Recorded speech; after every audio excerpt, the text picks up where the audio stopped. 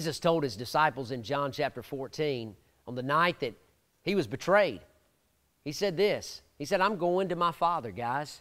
You've got to prepare for life without me here physically. But because I go to my Father, I'm going to send to you someone that's going to guide you. The Holy Spirit is going to guide you into greater things than you even saw me accomplish. You see, the greater life that God has planned for His followers, it's not built on a formula. It's built on a promise that He wants to do things greater than you can even do and imagine in your own strength and ability. You see, in 2 Kings, the prophet Elisha is living that kind of life. He's burned his plows. He's followed God. He's seen God work on his behalf. And now God is using him in greater ways. King Aram has decided to attack Israel with an enormous army. But he's got a problem. Israel seems to know his every move. Why is that?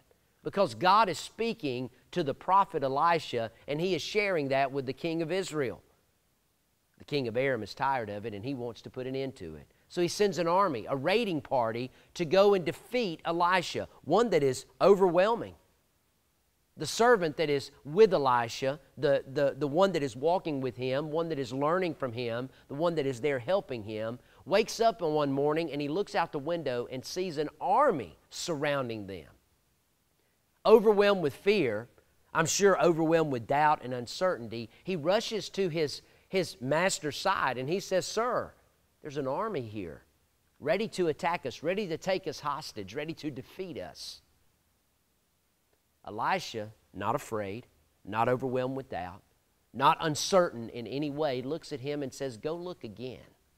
And in that he prays and says, God, open his eyes that he may see. When he goes back to the window, he doesn't see an enemy that is ready to attack them. Instead, he sees them surrounded by an angelic host, by an army of horses and chariots of fire that are ready to protect them at a moment's notice. You see, in this journey with God, as a believer and follower of Jesus, in order for you and I to experience the greater things, we've got to pray and ask the Lord to open our eyes so that we can see.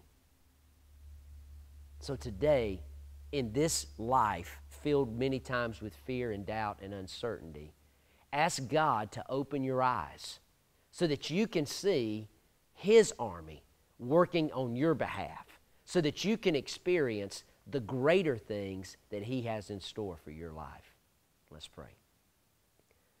God, today we ask in your mighty name and in your mighty power that the people that are overwhelmed today, that are burdened today, that are shackled today with fear, with doubt, with uncertainty, that instead of seeing their problem, they would pray for you to open their eyes so that they can see you, so that they can go back to the window and look again and not see an enemy surrounding them, but to see an angelic host ready to fight for them. Father, your word tells us, if you are for us, who can be against us? We believe that today, we trust that today, and we ask you, Father, to open our eyes so that we can see. In Jesus' name, amen. Guys, I want to take a moment and invite you to come and visit the church at Southside at 9 or 11 on Sunday morning. We have a great time and would love to have you join us.